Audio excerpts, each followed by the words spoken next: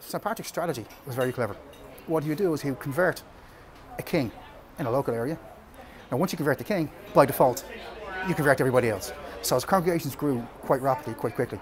He's famous for using the shamrock to explain the Trinity of the Father, the Son, the Holy Ghost, all being one essentially. That's really interesting for a lot of different ways. In Irish mythology, 3 is a magic number.